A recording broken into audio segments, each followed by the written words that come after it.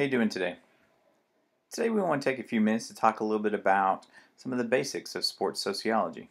Specifically, we're going to be looking at people in sports as compared to individuals in sports that we did in the last section of lectures. Sports inherently are activities that are very social. They're related to the cultural context in which we live every single day, but sports also provide a way to understand the stories and the images and how that's connected with culture. Sport essentially provides us an opportunity to look at the window into a culture or society. For example, think about professional tennis. In Wimbledon, which is held in England, the event is very different. Not just the surface of the actual tennis court, but the environment around it. The players at Wimbledon have the dress code of wearing white, and fan participation and behavior is very conservative. Compare and contrast that with the US Open, which is much more of a rock and roll type of environment with loud music, and the crowd gets very loud, and you tend to have blimps, and there's just much more of a visual and audio presence at the US Open as compared to Wimbledon. Ultimately, it's still professional tennis, and many of the same participants participate in these two tennis tournaments. But what those tennis tournaments allow us to do is see differences in these two respective cultures. I really like it when sport managers or people that are going to be working in sport, recreation, and physical activity look at and utilize social science. Specifically in regards to sociology, what I'd like everyone to really understand and focus on is how embedded sport is in the social, political, and economic conditions of a particular culture.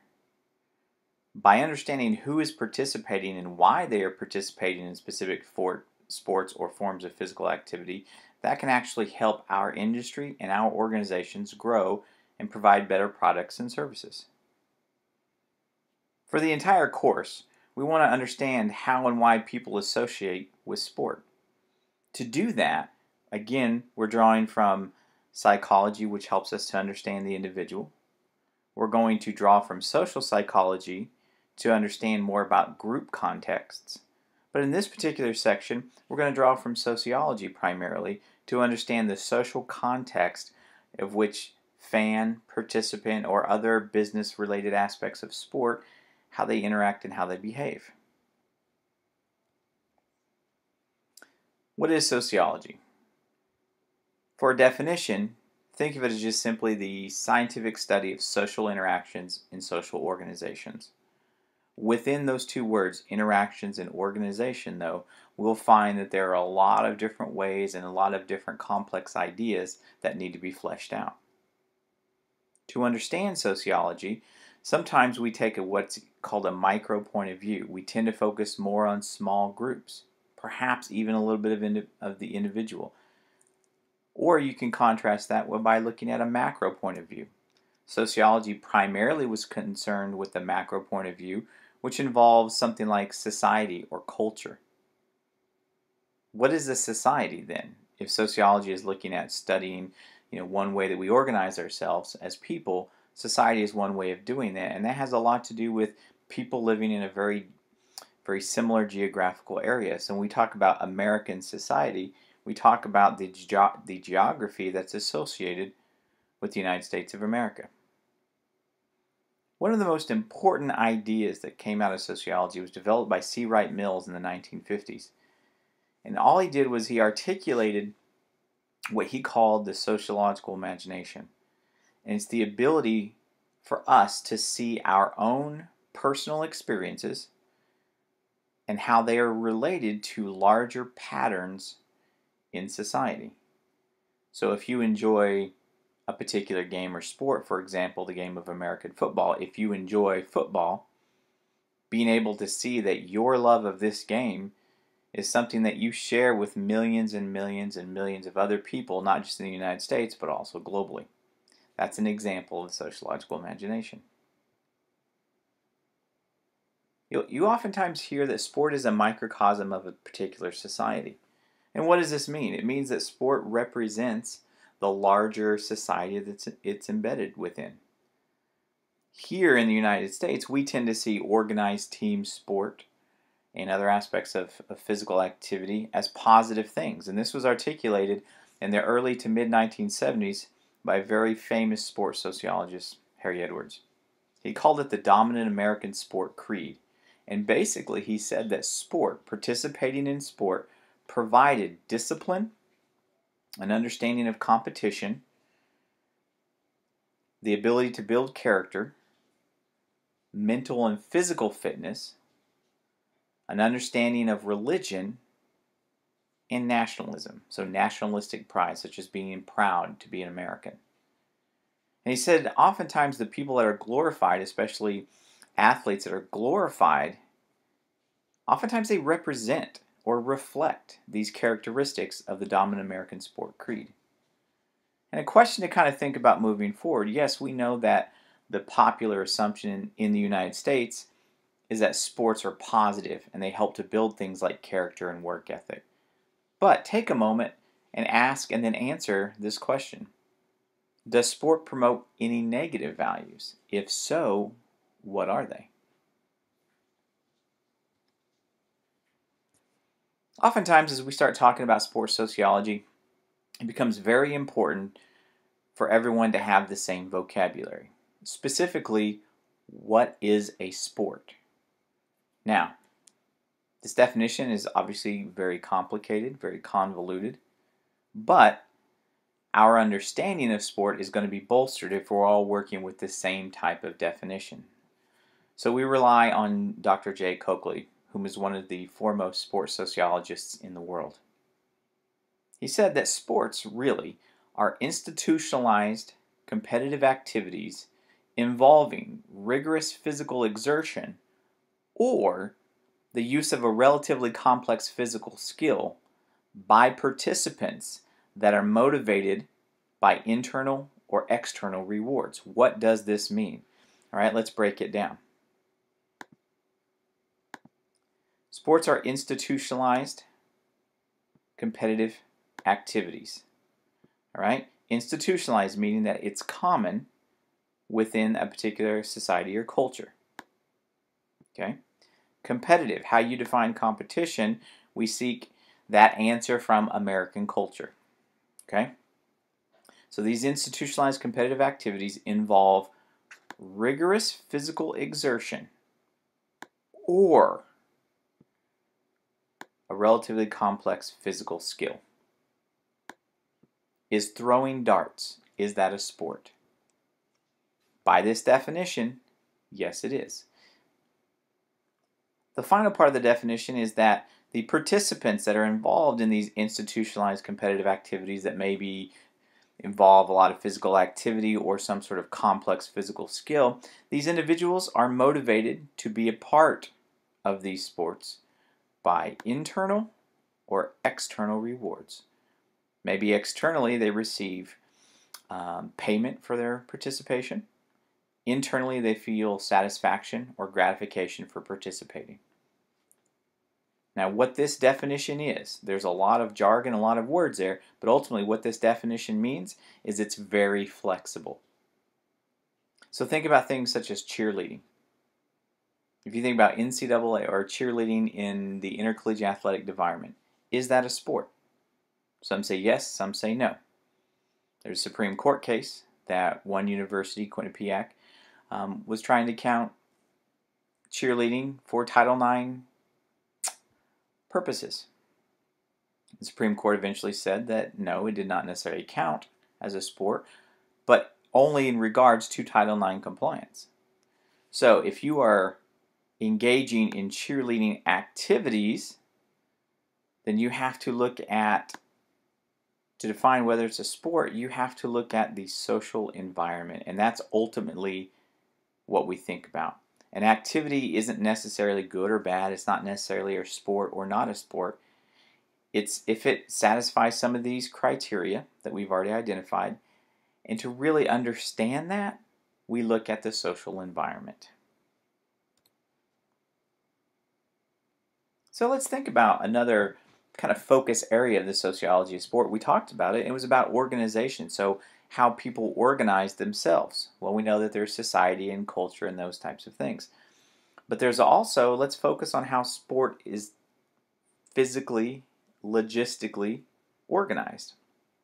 We know modern sport is much more complex than it has been in previous decades, previous centuries. And so to understand and really kind of flesh out that structure, let's think about what sociology of sport can provide. And it provides focus. So, 3 different areas, different ways for understanding how sport is organized is through the institution and organization aspect. And this is going to be your larger organizations. If you're talking about something like putting on a global event like FIFA's World Cup or the Summer and Winter Olympics, that's usually involving institutions and a multitude of organizations. Another way to think about it is through what they call microsystems. Okay? And so if we're talking about a women's professional basketball team or league in a particular country, you're not necessarily looking at all of the professional basketball teams in that country. You're looking at women's professional basketball teams in that particular country or culture. Okay, so that's microsystem. And then finally you have subcultures. And subcultures may transcend different types of organizations, just with the prefix sub, meaning it's probably not going to be mainstream and extremely popular. If you think about sport gambling and fantasy sports and things like that, while very popular, there are a great number of fans and athletes that are involved in heavily consume sport that are not involved in different types of sport gambling. So those are 3 just different ways of thinking about how sport is going to be not just organized, but also how we can start to relate to and understand sport. Theories really help us to do this. If we understand and identify the structure, okay, then the interaction within those structures, how do we understand that? Theories help us ask the questions and help to see the way the world is and how people relate to it. If we want to describe, if we want to reflect or really examine and understand sport and its impact on people, theories provide us ways of doing that. They also help us make decisions. There are practical implications for thinking about and using theories moving forward. Now, there are a large number of theories within sociology that can be applied to the sociology of sport. I've chosen to try to keep it as parsimonious and slim as possible. And so we're going to focus primarily on structural level theories and then constructionist theories. Within those paradigms, you have a couple of theories that we'll talk about. You don't need to know everything about these theories, but you need to know the basics and how they can help to view sport, understand people's interaction with sport, and ultimately how these theories explain some of the issues that arise within the world of sport.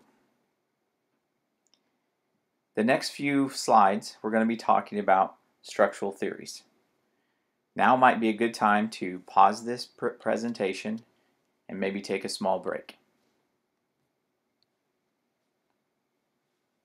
If you took a small break and you're joining us again, thank you for coming back. And as a brief review, we're talking about theories so that we can really understand how people interact with sport, recreation, and physical activity. There are 2 sort of large typologies of theories that we're going to talk about. The first one are structural theories. And structural theories deal with large-scale things or phenomena. This might actually include something like sport participation rates. So if you think about the number of NCAA student athletes from the mid-80s to 2014, 2015, you're talking about hundreds of thousands of participants. Or if you're talking about physical activity rates in the United States of children under the age of 12. Those are going to be participation rates, and those are great examples of large-scale things, a macro-level approach for understanding social interaction in sport.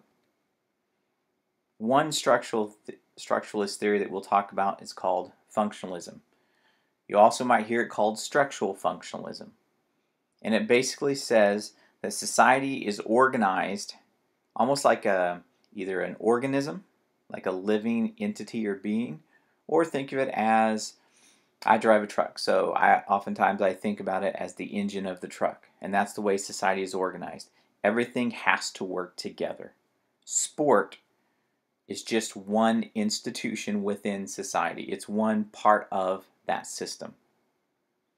And so what functionalism allows us to do is understand sport participation and really the positive outcomes that being involved in sport can have for both individuals and society. Some of these ideas that are associated with positivity. The notion of solidarity or unity. This is something that's big within a structural functionalist point of view. Oftentimes when you think about unity, you think about a sense of oneness. And that togetherness, oftentimes, when we talk about different aspects of sport, that's something in American culture that's promoted. The other aspect of sport is maybe as a role model. So think about how professional athletes are oftentimes involved in their communities. And they're involved in their communities in a variety of different ways. But we look to high-profile people in our communities as a way of representing the values that are important to us as a nation, as a community, and as a group of people. Functionalism is very popular, and oftentimes it's sort of the underlying lens that the sport media uses to approach and understand sports. However, there are some weaknesses to employing a functionalist point of view to understand sport and how people are associated with sport. One is that it overstates the positive consequences of sport. It assumes that all people that participate in sports are going to benefit equally from that participation, and we know that that's just simply not true. It also does not recognize that sports are what we call social constructions, meaning that sports are activities that may privilege or disadvantage some people more than others. And this kind of goes back to the idea that one's participating in a sport is not the same experience for every single person. Some people participate in sports because it's a way to transcend their economic realities and they need a scholarship to go to college, or maybe they need a professional contract so they can help give money back to their family, their community, those types of things. So sports are not equal for everyone. Another way to look at a structuralist view of sport is what we call conflict theory. Conflict theory sees society as a system of relationships or structures that are associated primarily with economic forces. When you think conflict theory, you're going to think power and money. Sports, as a result, are going to be looked at and tried to be understood in the terms of economics and exploitation. And so you can really start to see when people talk about exploitation within intercollegiate athletics, oftentimes they're using a conflict view or conflict theory orientation. What they really like to do is focus on how sports perpetuate the power and privilege of certain specific elite groups in a particular society. For example, we do know that professional athletes make a lot of money. But what about the owners of professional franchises? What about the commissioners of professional sports? These people make exponentially more money. All right, so conflict theory is going to be focused on the idea of not just aggregate dollars, but really how much are you putting into sport and what you're getting out of it. And that's the basis for understanding exploitation. Truthfully, though, many people do not like a conflict theory point of view because it's very negative. It identifies a lot of problems in society, and then it applies those problems to the world of sport. It's seldom used in everyday conversation because it portrays sport as a distraction from the awareness of social issues. Karl Marx, oftentimes associated with a conflict view from sociology, said that religion was opium for the masses, in that it anesthetized us so that we did not see the day-to-day struggle and inequities. Okay? Well, that's not necessarily our focus today.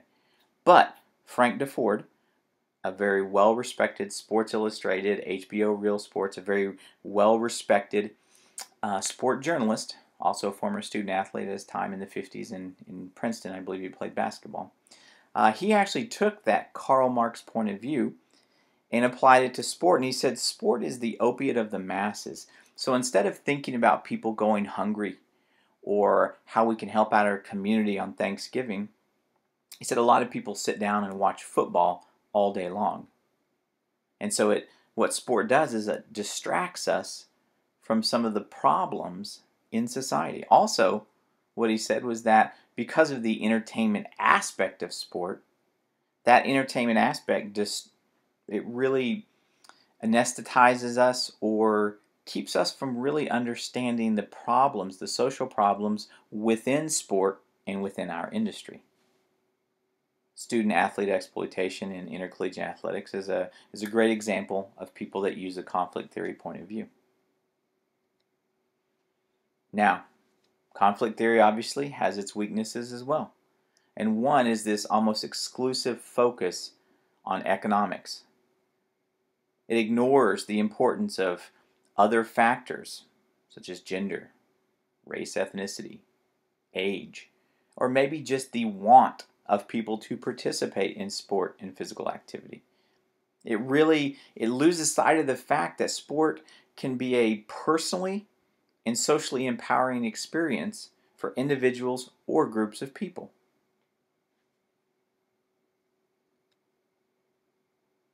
Lastly, we want to talk about feminist theories. Feminist theories, there are a lot of them, so we're just going to talk about in general. And what feminism tends to do is focus on the fact that there are gendered experiences within society, and that those gendered experiences bleed over into understanding sport.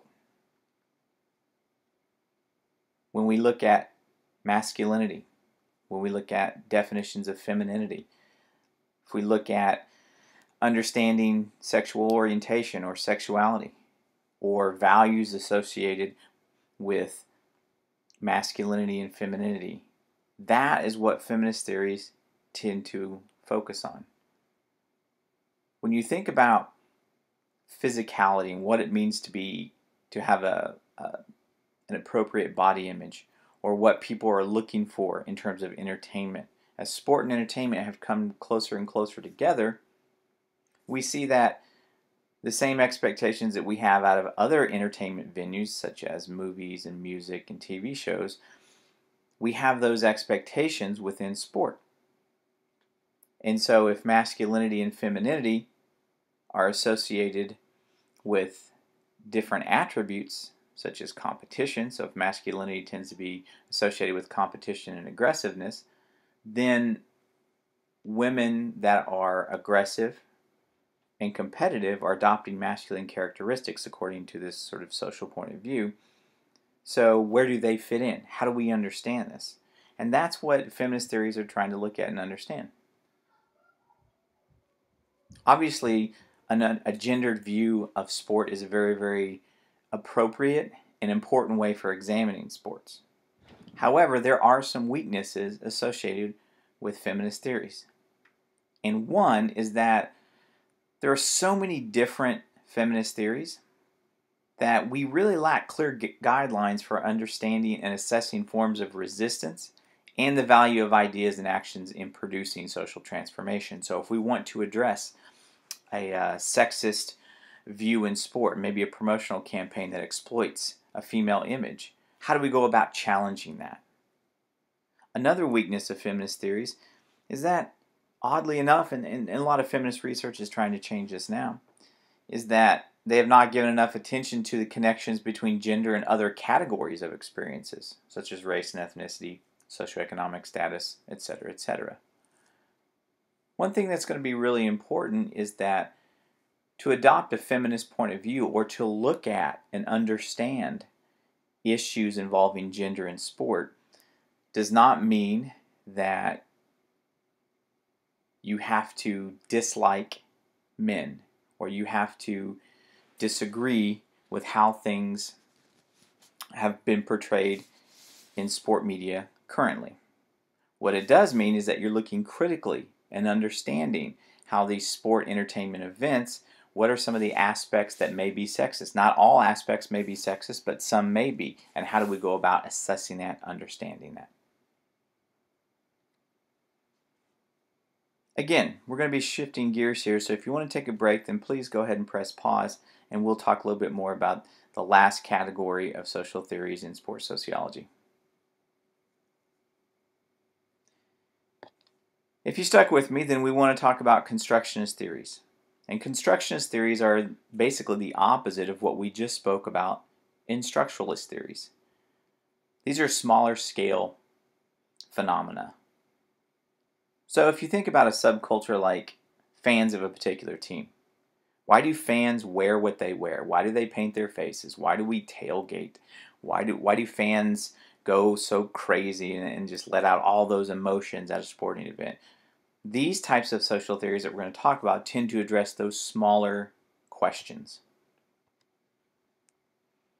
Symbolic interactionism, or interactionism, says that society is created and maintained through understanding the social interactions that we as people have.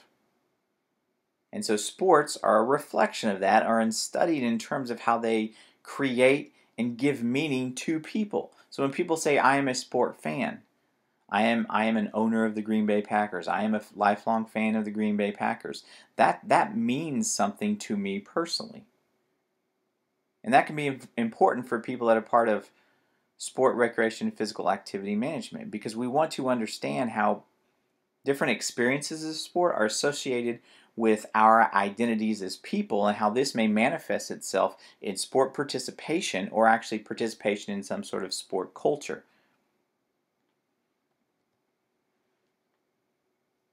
Those who use and try to understand how we as individuals relate to a sport oftentimes are going to employ what we call interpretive research methods. We talked about this previously in this course, but what interpretive research methods try to do is understand, instead of numbers and percentages, they try to understand the social processes associated with meaning, with identity, with subculture, and how and why we become involved in sports to begin with, why we stay involved, or why we may change our involvement in sports throughout the years.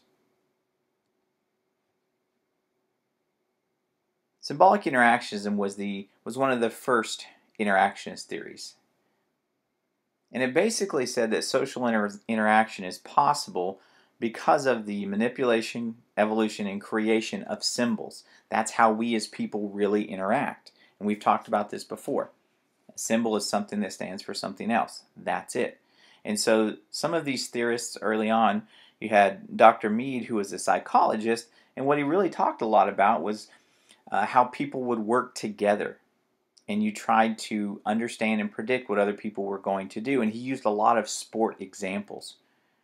Herbert Blumer, who was actually one of Mead's students and who helped to develop symbolic interactionism, played college and professional football. I just thought this was kind of nice. It's sort of interesting. We don't have a lot of theories in sociology that are directly connected to sports, but Herbert Blumer did play briefly for the Chicago Bears in the NFL. Symbolic interactionism, one of the things that's really interesting about it is that it's very simple. There's three basic assumptions, and this is how we try to understand this association that people have with sports. One, we respond to things in our environment based on their meanings or the understandings that we have. So if you are a Dallas Cowboys fan, that star on the side of the helmet of the Dallas Cowboys is something important to you. To other people that are not fans, or maybe if they're not rivals and they just don't care about football, that star is just a star. It's just something painted. So that means the meanings that we have about different symbols in life, there's nothing inherently good or bad about them. And that's what makes it a social construction. The meaning, the connection that people have with symbols is constantly changing. Those are the three basic assumptions of symbolic interactionism. And it says those three things, if you understand those three things, then you will understand how we experience the social world, or what they call our constructed reality. Is a professional football game a big event? Yes, if you are a fan of professional football. If you are not a fan of professional football, then that event isn't that important to you. If you like opera more so than the NFL, then maybe the Super Bowl isn't all that important to you, or vice versa.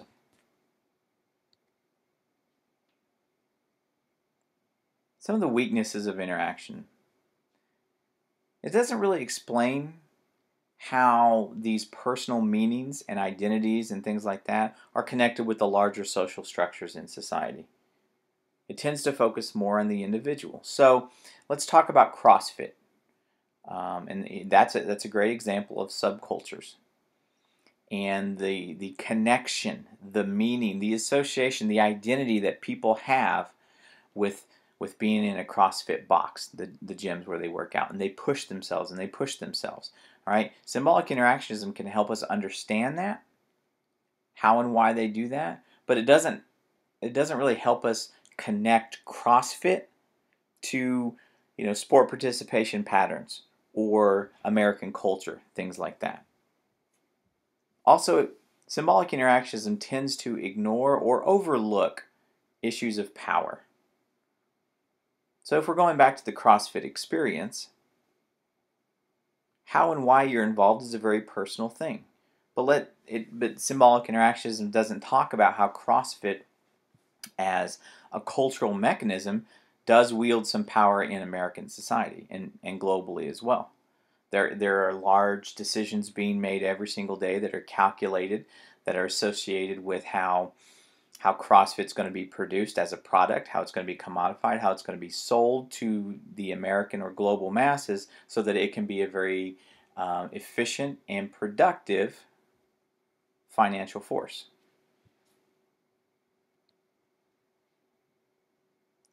The last theories we want to talk about in regard to interactionism are Berging and Korfing. And these are kind of interesting because in the mid-1970s, researchers started talking about Berging. What does Berging mean? It means basking in reflective glory. And what they noticed on college campuses is that students, they actually wore team apparel on the Mondays after a football win on Saturday. And so this is where you get the we. We played a great game. We won. We were part of it. Well, about 15 years later, we started to look at the other side of it. Yes, we know that fan identity and self-worth were really covered in this basking in reflective glory, and that was a very powerful idea. But what happens if our team did not win on Saturday? Our college football team didn't win. What happens that following Monday? Well, you did not have people wear nearly as much team apparel. And so research beginning in the late 80s and the early 90s came up with this idea of Korfing, or cutting off reflective failure, where if the team lost, you generally didn't say, we lost the game. You say, the Packers lost. Or, we won the Super Bowl. Say those are examples of basking in reflective glory or cutting off reflective failure. They're very important. They help to explain a lot. But there's a lot of holes. It doesn't explain a lot of aspects of sport dynamics. It focuses almost exclusively on fans, and we don't necessarily have a clear definition of what constitutes a fan. Are we talking about a casual fan? Are we talking about kind of an in-depth, aligned fan? It does not adequately explain more marginalized sport experiences. It tends to focus more on mainstream types of sports.